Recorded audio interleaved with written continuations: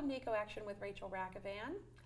I have an awesome guest, as usual, and her name is Dr. Elisa Beck. She is a neurodevelopmental optometrist, and she is also the head of the Turtle Creek and the Airshed and the Watershed Association that we're just now starting. Not an association, but an initiative. Initiative, I'm sorry. And then she is also the head of Sustainable Monroeville.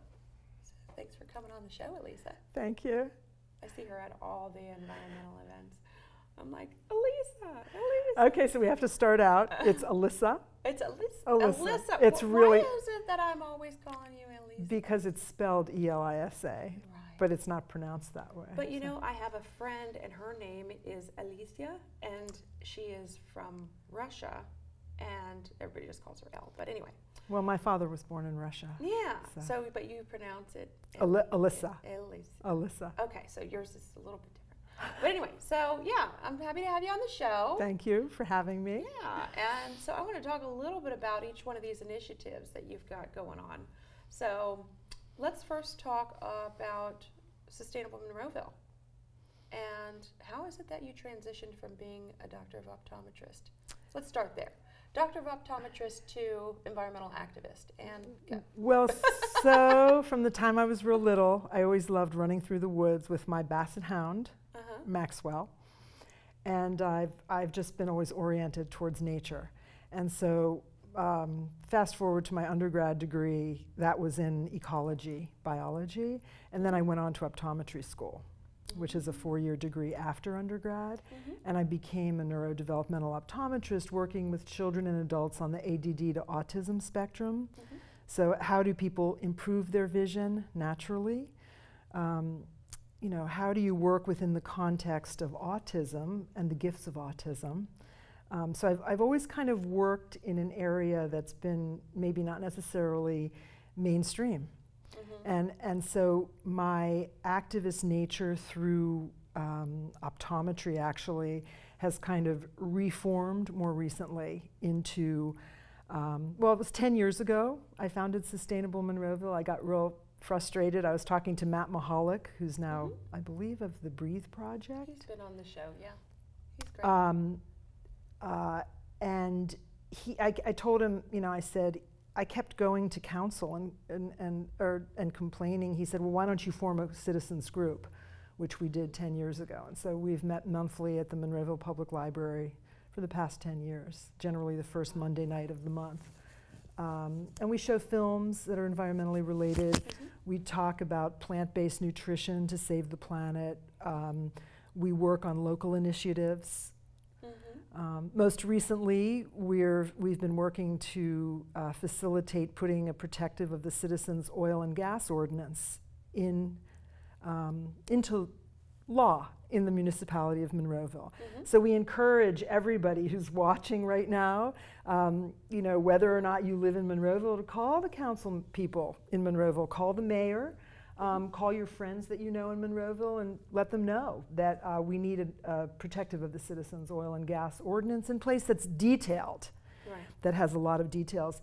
And I wanted also to encourage everybody in the whole southwestern Pennsylvania region to go to their municipal government and see what the laws are that are in place, because a lot of people don't realize that we have the right to put, we can't say legally whether or not, for example, fracking can happen, but we're allowed to say where it can happen. But if we don't take that opportunity, that is our right, then the industry will be putting their things wherever they want to. So right now in Monroeville, they're planning a frack pad about 2 miles from our home. And those are several acres. Which is just over into Westmoreland County. There's a beautiful Westmoreland Heritage Trail. They want to put a frack pad right there, right on, basically in my view, on top of homes, you know, and schools, especially in that area. There's also, you know, an injection well in Plum that's been approved. There's another frack pad that they plan to put in Braddock, the old, not the old, the currently existing Edgar Thompson Works. Right, and that's a lot of chemicals. It's a lot of chemicals. That'll be in the air and in the water, and affect our development as well as our children. Right, and so then that swings back to my neurodevelopmental optometry Absolutely. piece, and understanding that as the years have gone by, I've been an optometrist since 1987, there's more and more children and adults that are affected by the neurotoxicity of these dangerous chemicals that also cause cancer. Heavy metals and Arsenic and all the different chemicals that they use to pump into the ground, and then they don't really handle the flow back very well as well. So, yeah.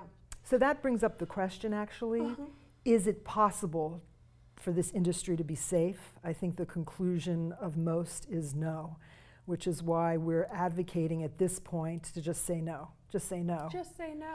It's like And an anti-drug campaign. Just say no. Just say no. This is important. How do we move beyond addiction? Right. So we have an addicted culture. Right. We're addicted to convenience, plastics. That's what we're extracting gas for. Absolutely. So how do you move beyond it? How do you mobilize citizens? And that's what you're trying to do with Sustainable Monroeville, is to mobilize citizens to contact their senators and their council members and be activists on their own and find out what the differences are in their regulations versus other areas across Pennsylvania. Well, and so and from the healthcare perspective, from the health and environment perspective, I think the most important thing at these moments in time is to figure out how to look into yourself and figure out what it is that you're doing that has created this. And what are you creating as a matriarch or a patriarch of your family?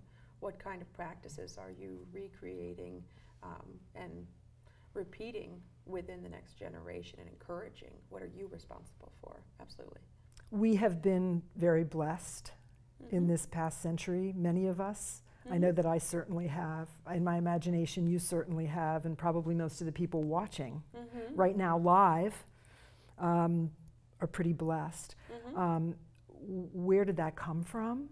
What are the roots of that?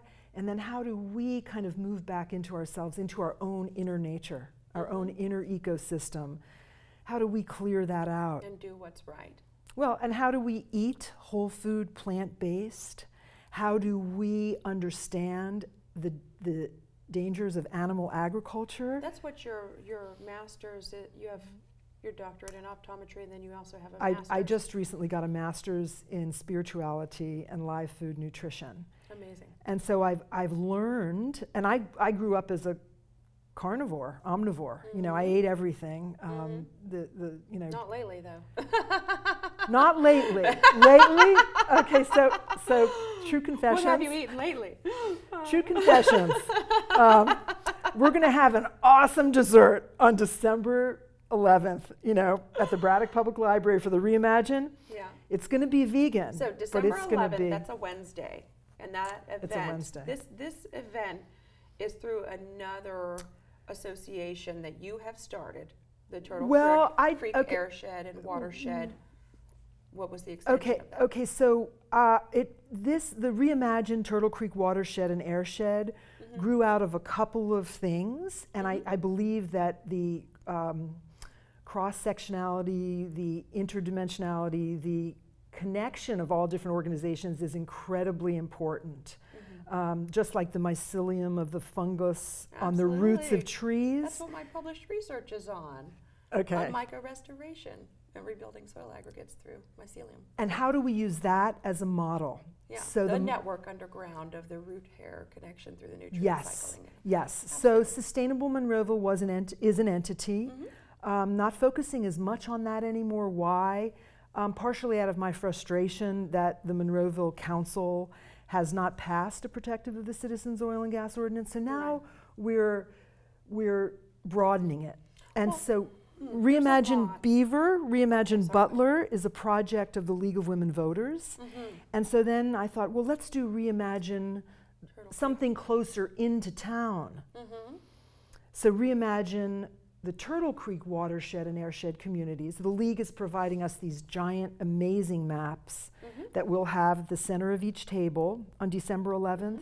I know that when this comes out... Can I get a copy of that? Because I'm doing research on subwatersheds and hydrofracking and sensitivity. Absolutely. The event will be filmed. Like to see a copy of that. The event will be filmed by Mark Dixon of Yurt, Your Environmental Road Love Trip Mark Dixon. fame. Going to have him on the show too. Got to contact him. We also love filmmaker Kirsty Jansa of Sustainability Pioneers, and Tara Alexander, amazing filmmaker also, who's doing a lot of environmental work. But so we're taking that and helping people to visualize the watershed. So it's western Westmoreland County, it's eastern Allegheny County, but it's also Mike Doyle's District 18, so it includes Pittsburgh. And we're just gonna all get around tables and vision for an hour. Prior to that, we're gonna have about 10 different groups tabling. As well as food. And as the well event as is food. free. The event is free. It's on December 11th. That's December 11th. So this is for the live streaming, but we're going. And then in February you have another event. Well, we don't have a date set yet, but right. one of the film shorts that we're going to show as an introduction on December 11th is a gentleman who has founded a nonprofit. He was just honored with the Heinz Awards. It is called Coalfield Development. And the idea is that his groups train former coal miners in new ways that contribute to the regenerative economy, such as solar and wind. And I read about that. And he's planning to come in February.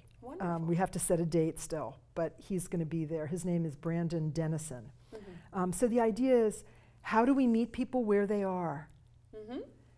And then all of us as a wave move into this regenerative economy, which we have all the answers for right now. Right. It's just our will. All the science, yeah. Our will. Accessibility of sustainable products and understanding where to find them are in so many different places. And having one location where you can access all of the different environmental organizations and understand what they do without having to Google them individually, I think would be a great way to streamline education, as well as the knowledge of those products that are available, like shampoo pods and water pods made from algae, and all of the different solutions that are available.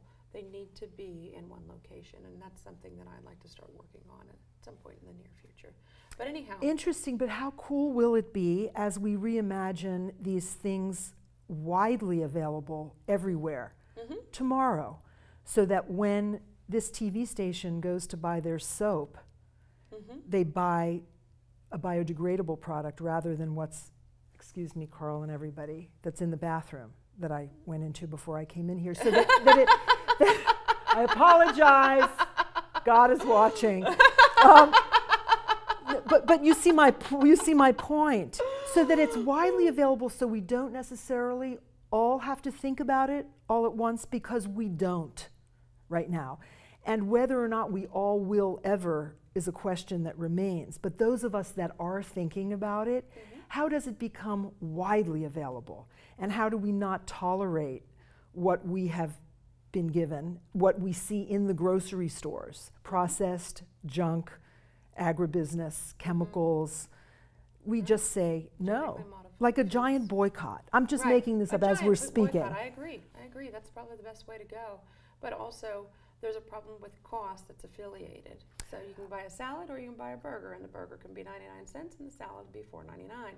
So there's a cost that's affiliated with health. Well, so the question is more expensive so wait. to be organic. So let's break that down. I don't agree with you at all. That's okay. So you don't have to.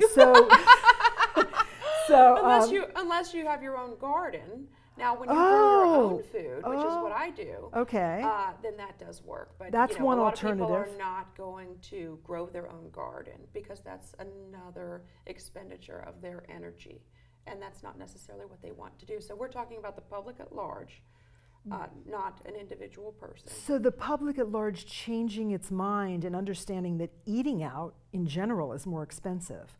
But if you were to eat low on the food chain and buy your own beans and rice and kale and prepare it with some mushrooms in there, sauteed with a little bit of gluten-free soy sauce and some umbashi plum vinegar, and make this delicious meal, it's going to be a lot less expensive than that 99-cent burger.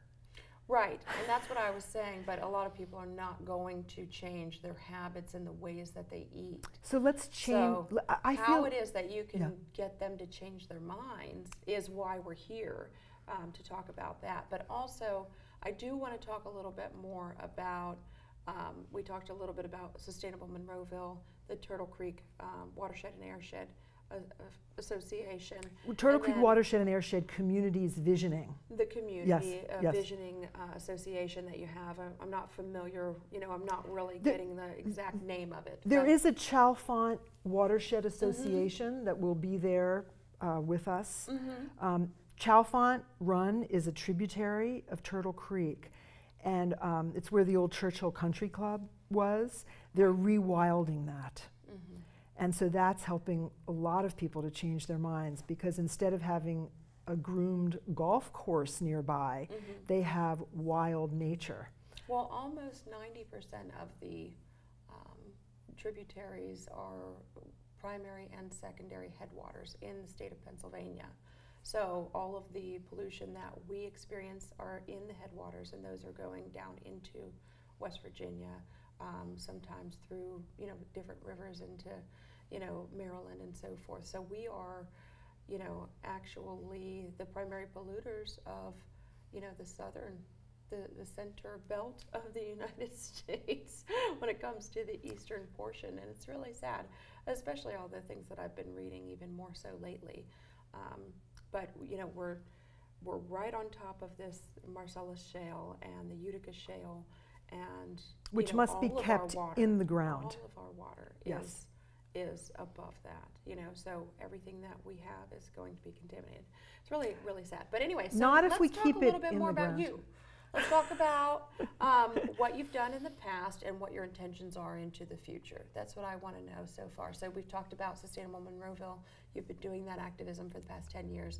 What about in the future? What do you have planned as far as activism and mobilization when it comes to the nutrition? You have an interest in obviously hydraulic fracturing, nutrition, and spirituality.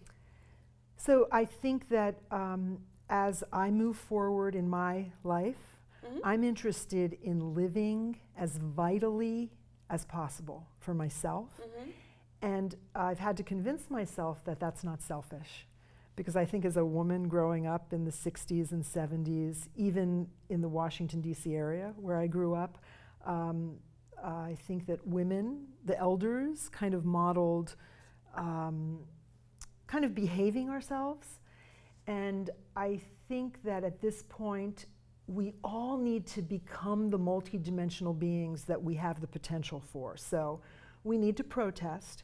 We need to say, keep the Marcellus in the ground now, not tomorrow. This is not a transition fuel.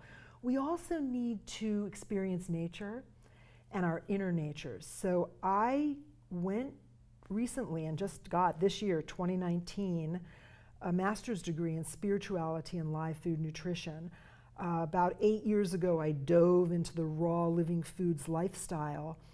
And it was kind of by mistake, but I found at a place called the Hippocrates Health Institute for 3 weeks, where they gave you green juices, and there was like a lot of cleansing, fasting, exercise, bicycling all around the place, that your brain wakes up and your body and your connections with people becomes different when you feed yourself living, sprouted things. We are alive. We are living.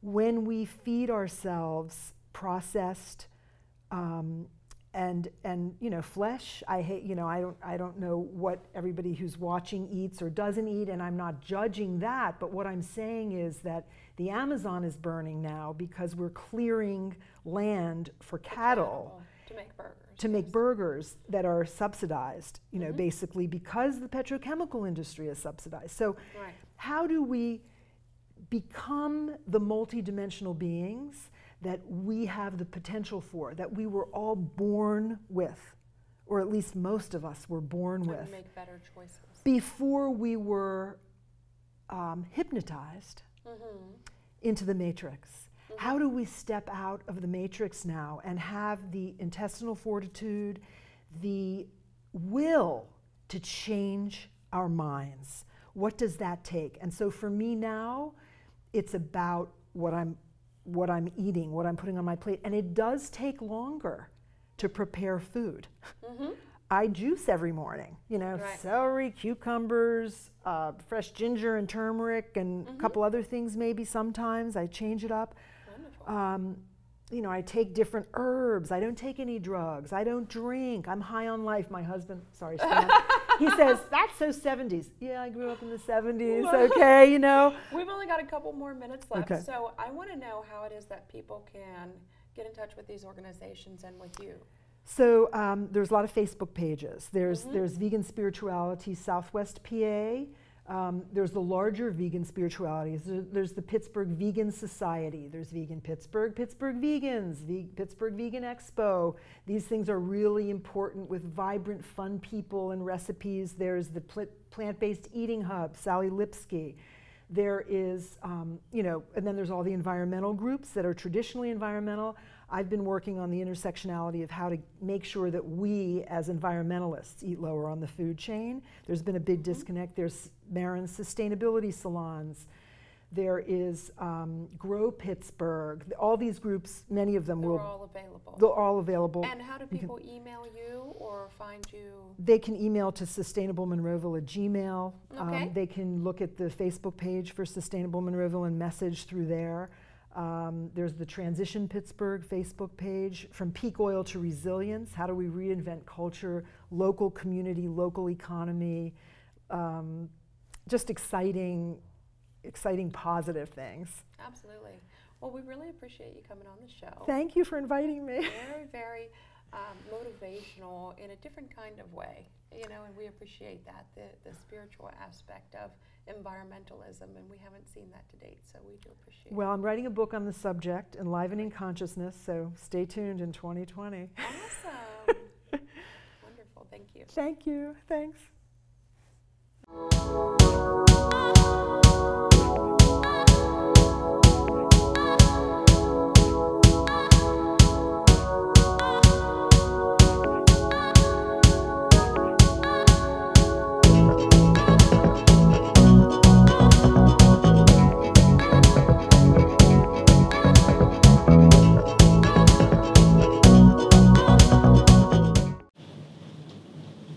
Don't touch me. I have a show to do. What are you two doing in here? Why are you in the dark? Hey, what's the big idea? We like it in the dark here. So I got to do everything myself. Dude, I shot you. Whatever. Guys, come on, what are you doing? Focus. I'm trying to do my show here. And you can too if you intern here at PCTV.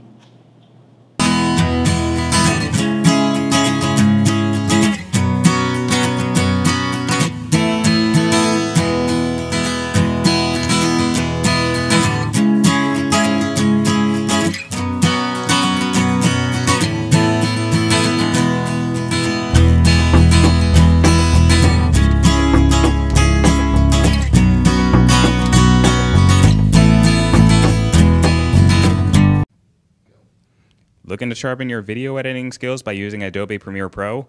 PCTV 21 offers a summer introduction course on the fundamental editing techniques needed to begin your Adobe journey.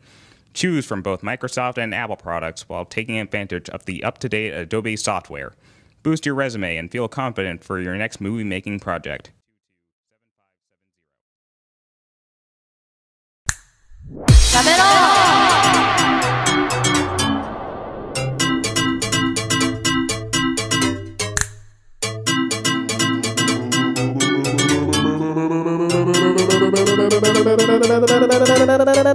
Thumb and forefinger tap, laughed at, yeah you know it.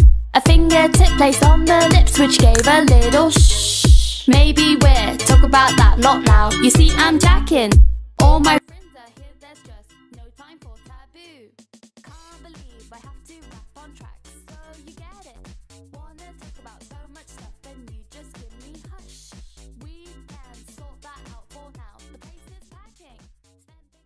Interested in learning about what the filming process is like outside of a formal television studio? PCTV offers an electronic field production workshop where you can learn the ins and outs of filming in field events such as documentaries, concerts, interviews, news, sports, and much more. Electronic field production crews range from a single camera operator to crew of 2 to a multi-camera setup. Contact PCTV today to learn more about this exciting opportunity. What do the movies Happy Feet, Napoleon Dynamite, X-Men, 500 Days of Summer, and 300 all have in common? They were all edited using Final Cut Pro. And hey, you can do it too. Come on down to PCTV at 1300 Western Avenue for a Final Cut workshop.